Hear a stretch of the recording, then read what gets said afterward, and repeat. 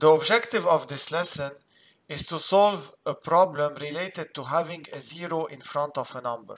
So if you see here, I have some phone numbers, and if I want to put a 0, because usually with phone numbers you have 0 in the area code, I put a 0 here, then when I press enter, the 0 disappears. So what do I do?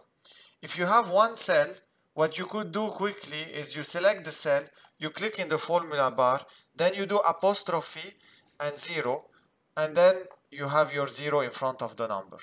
Now if you have a lot of numbers like here, there is another trick you can do. So first you select your numbers, next you go into home, you click on this arrow, then you select number, and you format it as a text, and you say OK. So now everything is formatted as a text. And then you go to the next cell, and you write equal, you do 0 in quotation marks, and then you select your cell. Then you get your numbers. Now you could copy those numbers, Ctrl C, and then you come here and you do pay special values, and then you have your numbers here, so you can delete this formula.